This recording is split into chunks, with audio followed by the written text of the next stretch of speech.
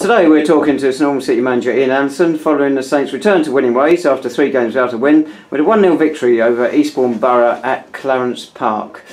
I've got to say, Ian, it wasn't the most exciting afternoon of our lives, but I think you'll be happy with that result in the end. Yeah, we've had to dig deep today. They set up with a 5 across the back, and we struggled to get to grips with the game for long periods. Our passing wasn't good. Our movement wasn't good, and when we did have a good little spell in terms of that, we let ourselves down with a poor final pass. But you know, sometimes that's going to happen through the course of a season. The pitches are slightly changing now. The pitch here took quite a hammering on Tuesday night with the frost. It hasn't recovered really again today, so there were a few bobbly bits out there, and I felt we struggled to get to grips with the game. But again, we'll take the 1-0.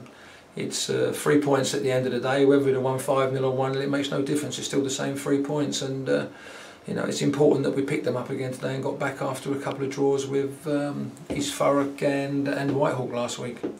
Up until a few weeks ago, we looked phenomenal going forward, but now it's true we are struggling in front of goal a little bit. The invention seems to be lacking, although it was there for about 5-10 minutes in that second half today, and we had to rely on the defender, Tom Bender, to get the winning goal. In fact, he could have had at least one more after that. Yeah, but that's what football's all about. You know, we can't keep relying on our forwards. We can't keep relying on our wide players to create chances and score goals. So Junior's had a great chance today. He's gone through 1v1 with the keeper and put it wide. He's had another one where he's gone through and he's overrun the ball. So they're still making them runs. They're still getting opportunities. But you know, sometimes it's got to fall to other people to score goals, which it has done to Tom today. So we've always said it's a team game. You know, Rusty's not really had a lot to do the other end, but what he had to do, he did well. It was another clean sheet, which is important. So you know, we'll take it. We haven't played well, we know that, but we can work on all that side of it. We can go out there and still work on what we're trying to do. And a clean sheet and a 1-0 victory, as I've said earlier, is 3 points, and that's the most important thing at this stage of the season. We're going into the Christmas period. We're out there looking now to maybe bring 1 or 2 players in to strengthen, to make the squad stronger going into the Christmas period. So, you know, we take where we are, second in the league. You know, there's a few people out there that would like to see us get stuffed, but unfortunately we keep winning these games, and we'll keep winning while we're going and doing what we're doing. There's going to be a rocky period at some stage where we don't pick up 3 points, and we've got to overcome that. So we've got to remain positive, we've got to remain confident, and still keep doing what we're doing. In those last 5 minutes, Ian, we did something which I don't like seeing any side do, but every side does do it. Take the ball to the corner flag, just try and run down time. We saw Whitehawk do it during the week. A few weeks ago, in those final 5 minutes, we were pushing forward and getting more goals. It suggests confidence maybe just a little bit lower at the moment. I think in them games when we were looking to score goals in the last couple of minutes, we were 3 or 4-0 up. So today we're only 1-0 up. So I'm quite pleased with the way the players did that. I thought they managed the game very, very well in the last 5 minutes.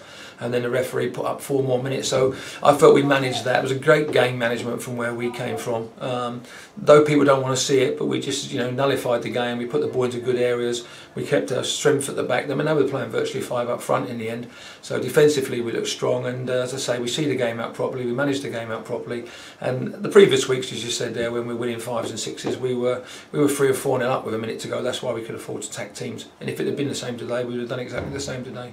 In fact, those 4 minutes added time were stretched to 5.5 in the end, so we did well keep clean sheet all that extra time.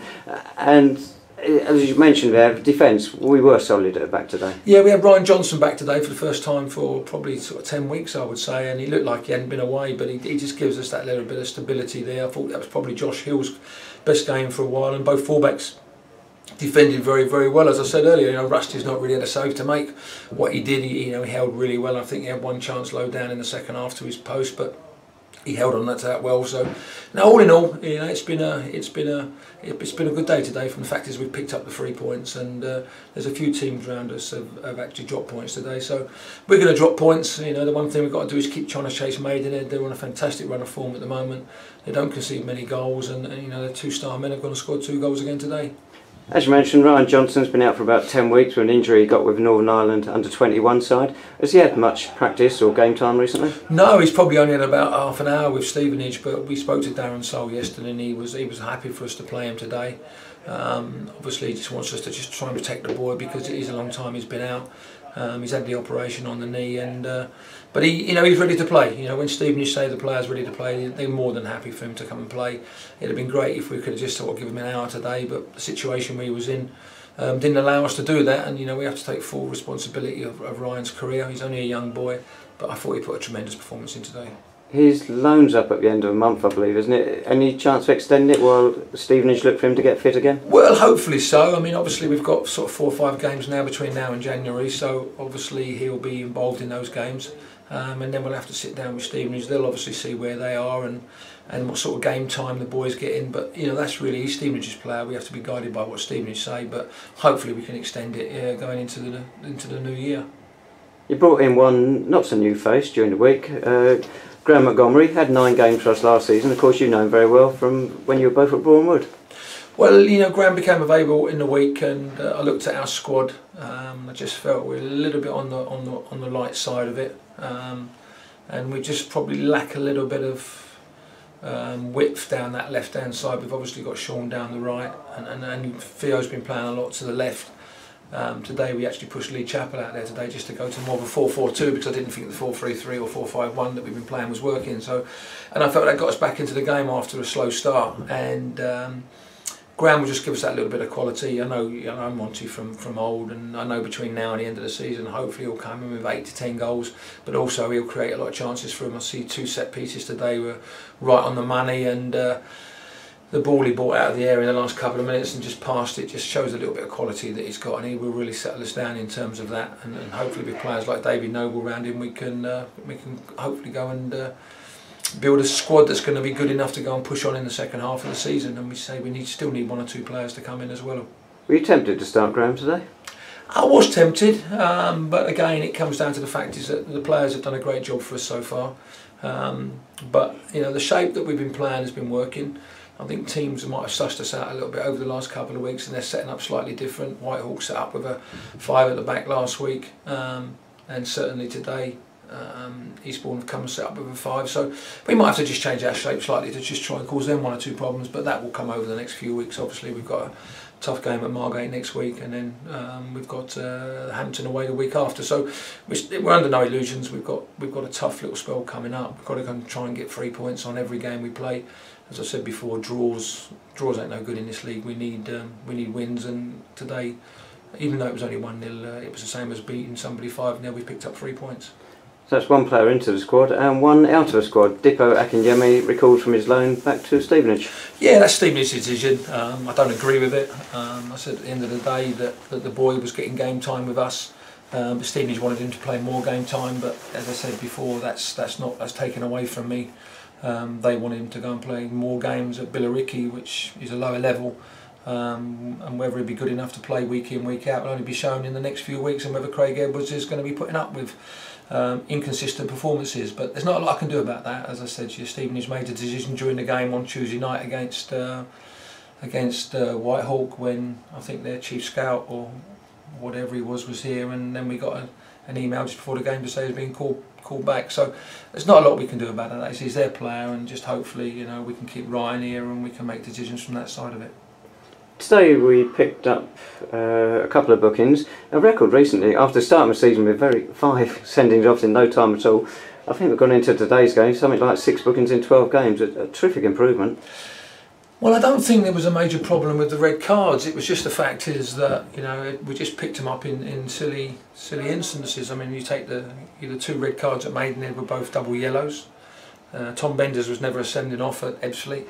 And then we go back and look at juniors here, which was definitely a sending off. He reacted and deserved to get a red card. And then Ben Hurd got 2 silly yellows at Bath. So when you look back at it, even the yellow, even if you had 5 red cards, you could look back at it and say 3 of them probably didn't deserve to be given. But we have to live with the referee's decisions. They're obviously here for a reason, and we can't play football without them being here. But we look back, that was probably maximum could have been 2 red cards. But from the yellow card side of it, it's been very, very good. And I think we picked 2 up today, but I think that's put us back into mid-table in terms of where the disciplinary league is, and that includes the 5 red cards as well. So it's been final season, as I say. Just the 5 red cards just made it look a little bit worse than what it was.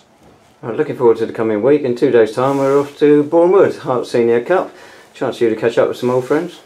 Yeah, exactly. And then it's going to be an important game. We don't want to go into any game and lose. So, we've got the full squad turning up there, which will be good. We'll pick and choose what squad we're going to play once we get there. We've got one or two little niggles today, and hopefully they'll have cleared up in time for Monday evening. And you mentioned earlier, big game next Saturday, Margate away. People will expect us to win that, and possibly even comfortably. But Margate are going to be scrapping for points. I think we've got to be careful when we say it's going to be comfortable. I think Margate, they've obviously lost some players, but they've brought some players in. And I think you look at their performances, they've obviously got a draw against East Thurrock last week. They lost late on in the replay on Tuesday night, and they've only lost 2-0 at Maidenhead today. So I think if we go there and think we just got to turn up and it's going to be an easy game, we're going to be in for a massive shock. They've got a spare week this week where they can still try and bring some players in. So I think if we go there, it's going to be a very tough game, and if we're not mentally right and we don't prepare properly, then we'll be on the end of a shock by the time we come to this time next Saturday. And we go there with a decent record to protect. People think we may be slightly off a boil at the moment, but was it last 11 league games, 1 defeat? It's not a bad record. Yeah, and it's good, and that's what I said to the players in there. I'll continue to push them, I'll continue to put them under pressure, because they've done great to get where they've got. I mean, the players have worked extremely hard since we come back, as I said at the end of June, and it'd be wrong for me now to allow them to take their foot off the pedal. It'd be wrong for me to allow them to drop their standards. And today, we haven't played well, but players have still gone and worked hard and put a good shift in. But sometimes, when you don't play well, you've got to go and work hard. And when we get both going, where we're playing well and we're working hard, we're a very good side. At the moment, we're going in between a little bit of playing well in patches, and then the work rate just drops off. But today we've had to work extremely hard to get 3 points, and the players take full credit for that because they've gone and put a good shift in.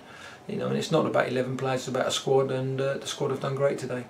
Lovely, thanks so much, Ian. Congratulations on another victory. And we reconvene in 2 days' time over at Bournemouth. Kick off at Meadow Park. Heart Senior Cup second round is at 7:45.